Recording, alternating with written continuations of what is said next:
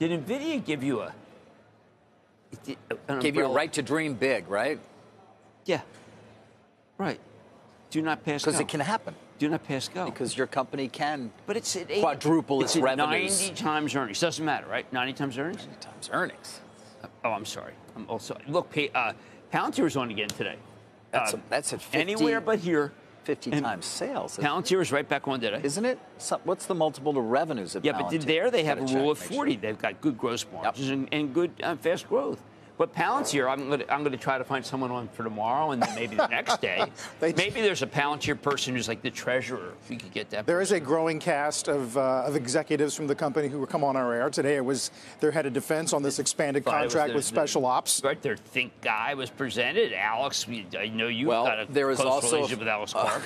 There's also a feeling that they're going to be among the beneficiaries of the incoming administration, particularly given the prevalence of technology-related or technology CEOs and or investors in at least giving advice. And a lot of it seems to be focused to a certain extent on the Defense Department and changing mode of warfare and things of that nature. They would certainly be a beneficiary. But you wake up. Cramer suggested that Doge could turn to Palantir for help cutting defense budget spending. He noted that most people don't realize that some government departments could be cut back substantially. You get up really early, okay, and you turn on and you see our ticker, and there's Palantir's up to like $5.80. Nothing's happening, but there are people who are now trading literally around the clock, and they're moving Palantir up, and they're watching it, and they're thinking, this is something I thought you could do when I was in 1981. I said, well, one of my bosses said, listen, I can move this stock with just some buying. These guys are in, and they want to move it up. That's what they live for. They live to move the stock up, and then they don't sell. But, David, they hodl. Hodl? Hold on for dear life. Oh, thank you. How many times do we have to explain that? Listen, I'm old. What do you want from me? Oh, man. Yeah. Yeah, I make you look like This isn't to say Palantir is a bad company and won't continue to expand. It just means its valuation has gotten far ahead of its business. It also doesn't mean PLTR is a meme stock either. So you may want to go with the inverse Cramer crowd on this one. What are you doing to me? That was bad because that will be that Riot will be blockchain doing it. But I do think, Carl, in December you don't sell winners. You let them go higher. And we have winners. Do you then sell in January? Is that what you do? Yes, and I've seen that happen. But you know what, David? January is so far from now. And what are the assumptions being made now, Jim, that are going to prove incorrect? That's what you always have to think about. Well, we know there are going to be so many. All right. I have to believe that there will be IPOs, and you will sell Palantir to buy some or AppLovin to buy some of the new deals. Or, David, I'm saying enterprise software is so overheated right now. Anything enterprise software, anything that helps companies, web designers, build a platform or is a platform with big sales that's getting huge contracts is. I share stock market's latest news, datas and important information on my Telegram channel. If you want to stay updated with these things before everyone else, open the description of this video, click on my Telegram channel's link, and simply join my Telegram channel. Yeah.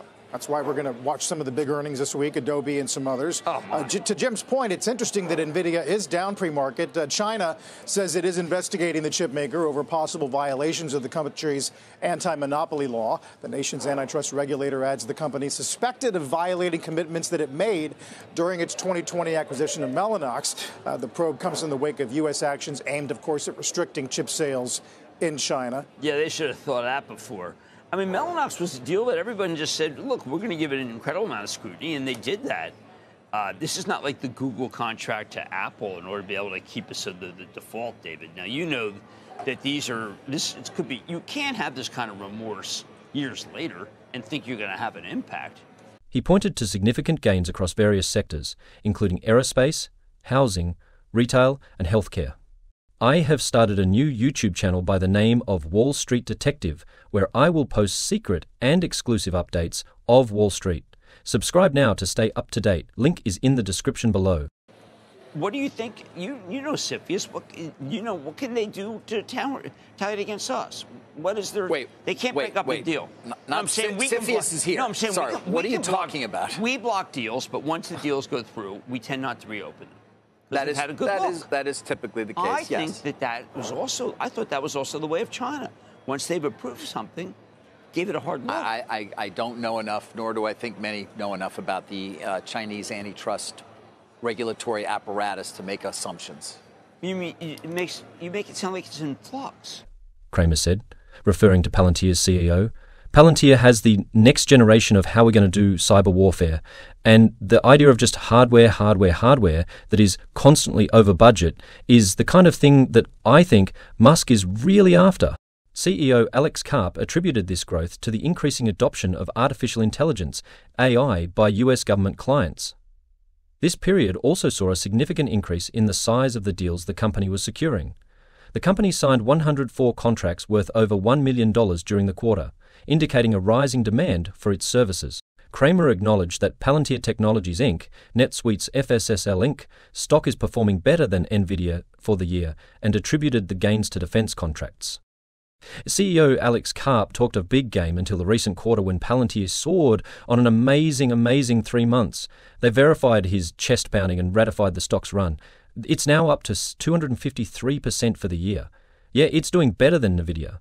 The big gains have come from revolutionary Defense Department contracts. They could bring our stodgy military bureaucracy more in the cyber warfare era.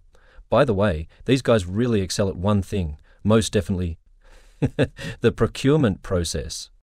Palantir is a leading developer of advanced software platforms that specialize in integrating and analyzing complex data to support decision-making. The company has long been known for its work with government agencies, providing critical tools for data-driven operations. In its third quarter earnings report, it showed strong growth, with revenue climbing 30% year over year to reach $726 million. Cramer noted that this broad-based rally resulted in strong performances on Tuesday, with the Dow climbing 427 points, the S&P rising by 1.23%, and the Nasdaq soaring by 1.43%. However, he tempered his optimism by adding that days like Tuesday might prove to be outliers in the coming weeks. Read also Jim Cramer's latest game plan, 15 stocks to watch, and Jim Cramer is talking about these 7 stocks. Cramer took the opportunity to highlight 10 stocks he believes will thrive and said, "I want to highlight 10 stocks that I believe will do well under either candidate. A who's who of acclamation, companies that almost have to do well because of seismic trends and savvy managements, companies that no White House would get hung up on, either because they're beneath notice or they're perceived as good corporate citizens by both sides.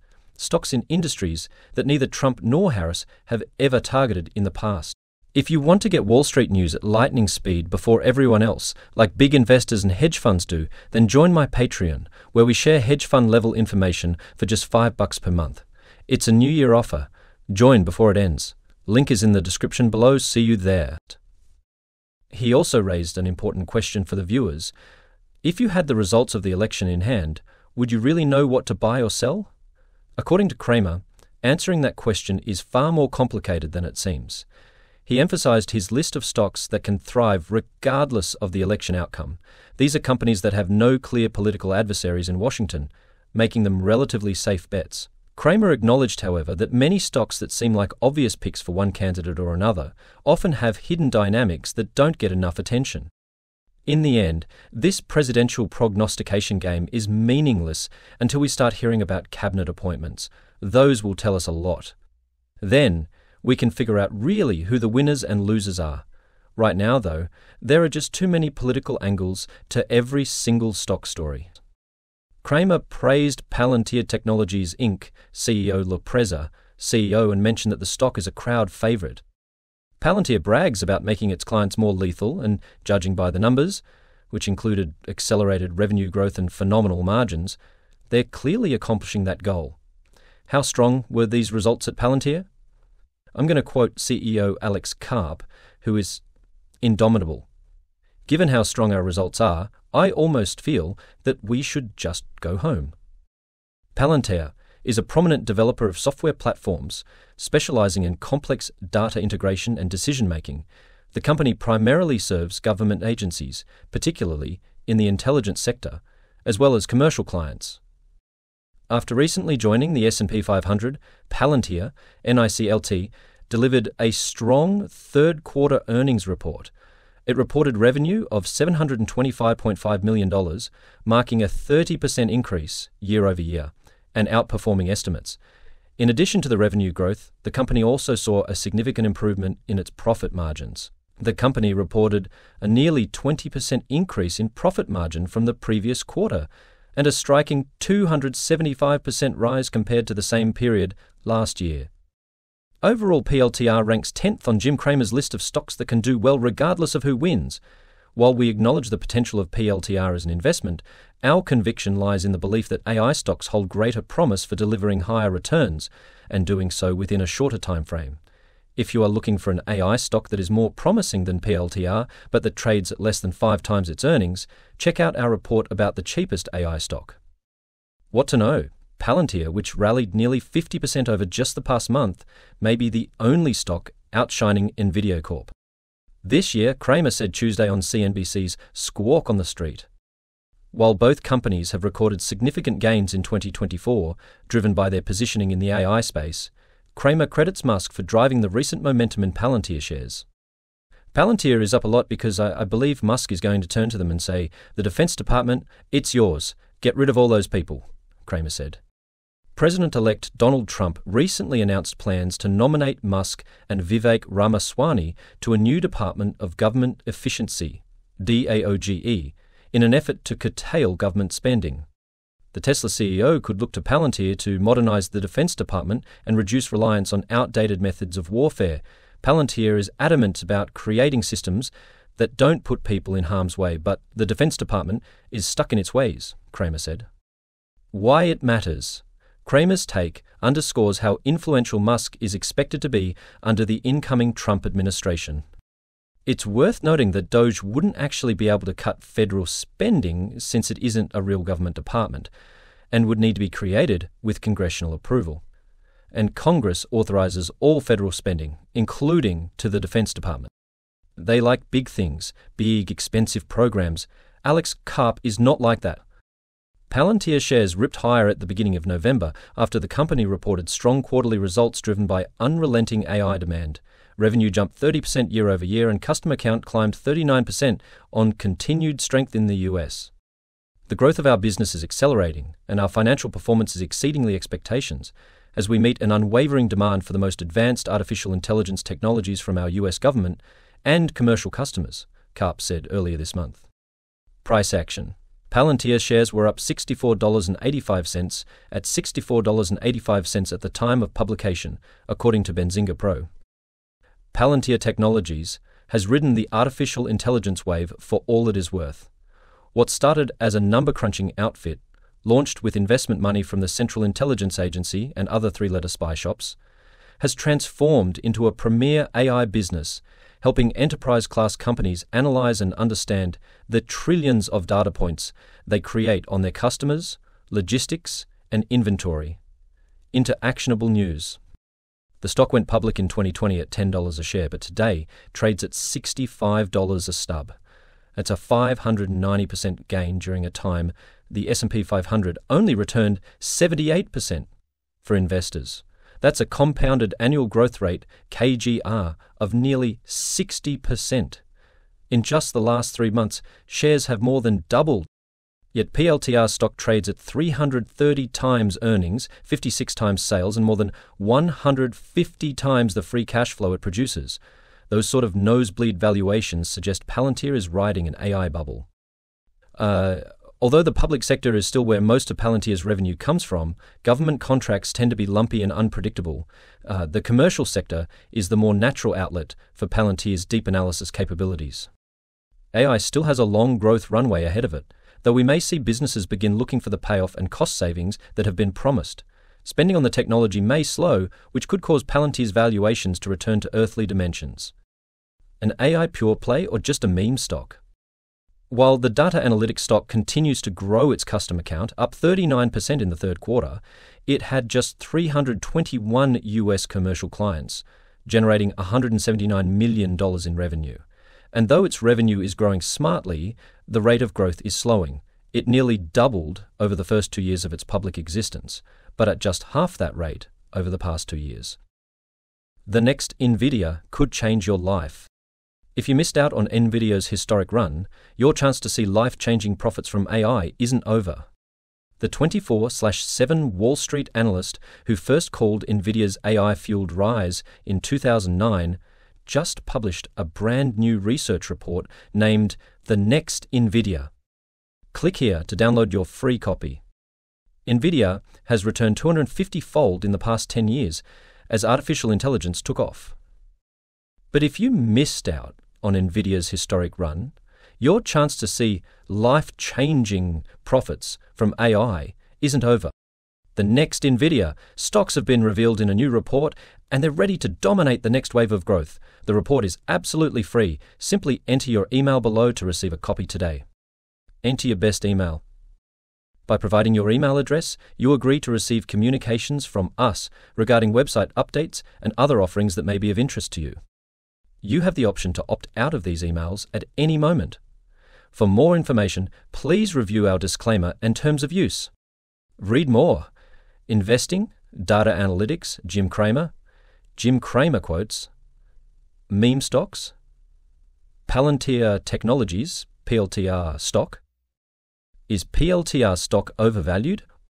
Palantir's outsized gains in 2000 and 2024 can be tied to an improving bottom line.